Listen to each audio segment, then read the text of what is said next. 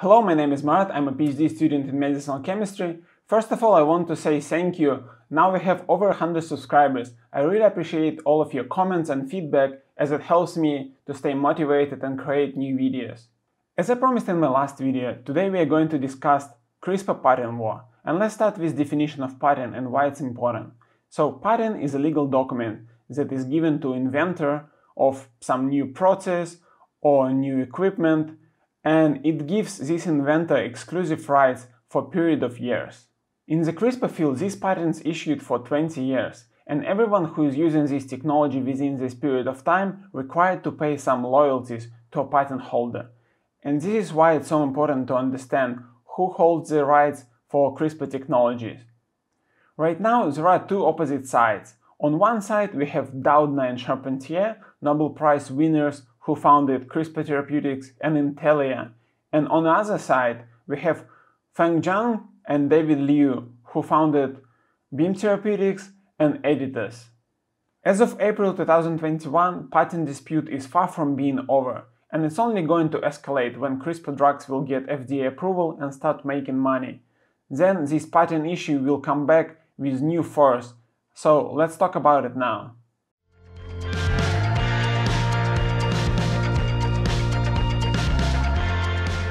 Before we start the video, I just want to remind you that this is not financial advice and I'm just sharing my personal opinion as I would share it with my friends. In order to understand this patent dispute, we have to establish timeline for CRISPR development. And let's start in the year 2011. In this year it was two main events. First, Doudna and her postdocs from the lab founded Caribou Biosciences. And the second event is Feng Zhang, who is currently co-founder of Beam and Editas, started working on CRISPR Therapeutics application to human cells. In June 2012, Doudna and Charpentier submitted their paper to Science, and this paper was groundbreaking because for the first time it described exactly how CRISPR works, but they described it in a test tube, and they didn't apply it to human cells, and this turned out to be a big mistake for them later on. Meanwhile, Feng Zhang, who started working on application of CRISPR to human cells back in 2011, he read this article and it helped him a lot. So he intensified his work after he'd seen this Doudna and Charpentier article, and soon after, just in a couple of months, he was able to submit his own research paper in October to the same journal that Doudna and Charpentier published their findings. It's interesting to note that George Church, another co-founder of Editas, submitted his findings about application of CRISPR to human cells just a few weeks afterwards to the same journal as Feng Zhang.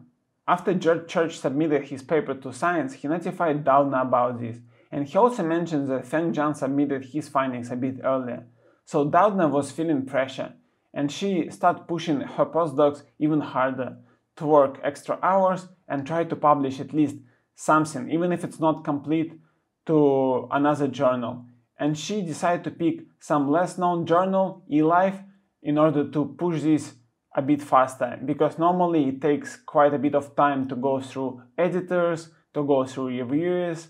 So she decided to go for this less known journal to speed it up. Now we're in the beginning of 2013, and Feng Zhang and George Church papers were published in the same issue of Science. And it's funny because they appear exactly one after another in the issue. And since it's the same findings, it's kind of silly, find them exactly one on top of another. And soon afterwards, Doudna paper also was published on eLife, but it was later, and this is why priority about who modified human cells with CRISPR was given to Feng Zhang. And later this year, Feng Zhang founded Editas Medicine, and Emmanuel Charpentier founded CRISPR Therapeutics. And this is two first public companies in the CRISPR field. The whole story is way more complicated than I just described, because I excluded some important people just to simplify it and make it easier to understand. But if you want to know more about this, you can read full explanation in the book Codebreaker that was published last month about Doudna and CRISPR in general. And for me, as a CRISPR investor, I find that it's really interesting to know how it's applied and science behind this invention. So I highly recommend all of you to read this book. So now we're up to speed with key milestones in CRISPR development, and we can go back to our days. The latest court hearings about application of CRISPR technology in USA was back in September of 2020. And during these hearings, Feng Zhang and Broad Institute, his alma mater, kind of won. But it's not final decision because still Doudna and Charpentier will appeal in the future. But for now, this win means that they're giving him priority about application of CRISPR to human cells, while Charpentier and Doudna have priority for other type of applications, like in diagnostics, in agriculture, or in some other areas that CRISPR could be applied to. The main point how Doudna and Charpentier are planning to appeal this court decision is that it doesn't take a genius to replicate this success and apply CRISPR to human cells, because just 6 months after the initial publication in 2012 in Science, already several research groups were able to replicate application of CRISPR to human cells. So they're trying to insist that it's not groundbreaking, that it's not something revolutionary, that it's not as important as Broad Institute and Feng Zhang trying to pretend. But on the other hand, Feng Zhang is convinced that this is important and this is essential for this whole application. If you want to apply it to human cells, then only you can think of medicines, think of curing diseases, and seems to be that Feng Zhang for now, they have upper hand in the US court. But we have to take into account that each region or country, they have their own specific patent rules. And for instance, in the European Union, Charpentier and Doudna, they won all the rights for CRISPR to application in human cells, in agriculture, basically everything. Same story happening in Japan, in Australia, in New Zealand, in some other countries. I didn't check all of them, but it seems to be that Feng Zhang is dominating in the US, while the rest of the world, they kind of follow the rules that Nobel Prize was given to Doudna and Charpentier, and it seems logical that they should be given a priority because they developed this technique in the first place, and application to human cells doesn't seem to be so important to European Union or Australia.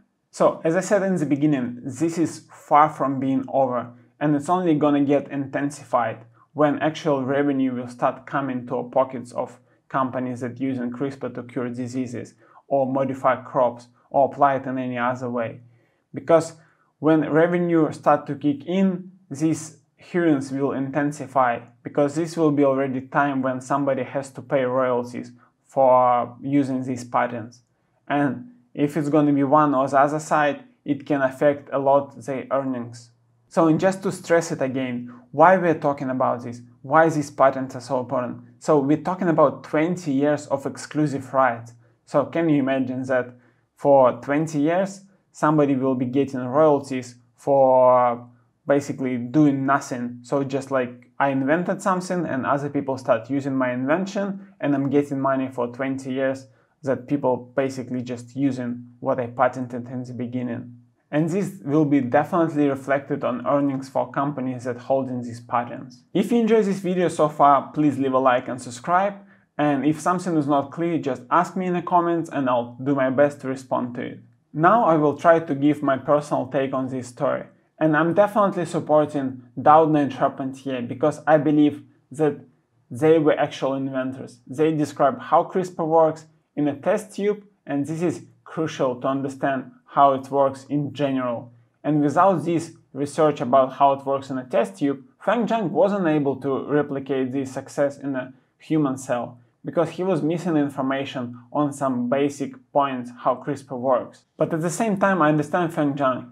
He was a young guy, barely 30 back then, and he was just trying to invent some new cool technologies. And in science, to be honest, it's always a competition, especially in such a high topics like CRISPR. Many people were working on this that I didn't mention in this video. One guy in Lithuania, he basically discovered this approximately at the same time as Doudna and Charpentier, but because he was from Lithuania and nobody cares about these smaller countries, he wasn't from prestigious university, so he submitted his findings, but they were not accepted by journal immediately, because they were asking some additional questions, reviewers were not happy. So this is what you have to go through when you're going from small university or from less known country. Another reason why I'm cheering for Doudna and Charpentier is that Feng Zhang didn't include anyone in his patent application. He didn't even include his main contributor that he started this work with. And if you compare list, I will put it on the screen, from his publication with list of names on patent application, you will see that he didn't include a single person from his lab. And for me, it's a really shady move that you kind of try to take this glory all to yourself without actually appreciating work done by some other people in his lab. And if you compare this to Doudna and Charpentier patent application, you can see that they included their postdocs to this patent as a co-inventors.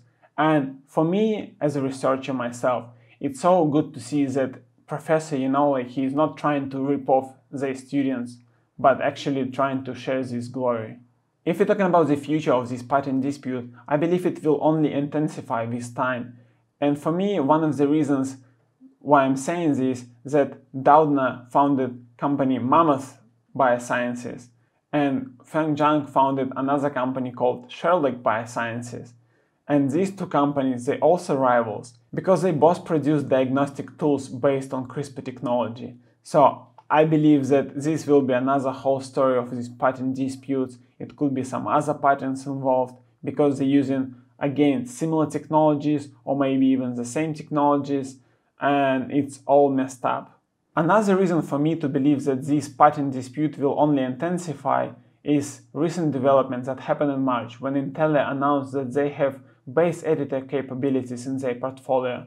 And base editor used to be exclusive feature of Beam Therapeutics, and this is why Beam Therapeutics is so highly valued, because base editing, it seems to be that it's a next step in CRISPR. So, and what happened that Intellia, during their presentation, they didn't acknowledge David Liu, they didn't acknowledge any previous work done in base editing field. So what happened next is that David Liu went on Twitter and published, I would say, angry tweet about how he's disappointed that Intellia didn't mention him, not even him. He was more worried about postdocs because postdocs were people who actually did whole hard work on the bench and they invent this whole technology that is now called base editing.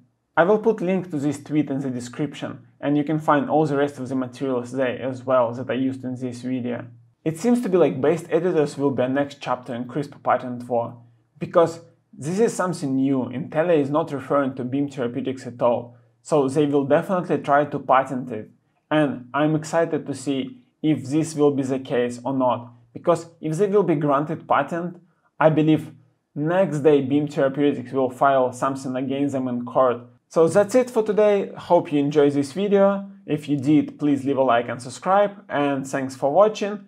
My next video will be about Editas. I guess you've seen that Editas dropped down significantly and now they 15% down just on Friday alone. They were down compared to other CRISPR stocks quite a lot, but after Friday it seems to be like too cheap to be true. And I will try to dig deeper to see if it's actually that bad that everyone is selling, or probably it's a good time to buy. Okay, see you in the next one.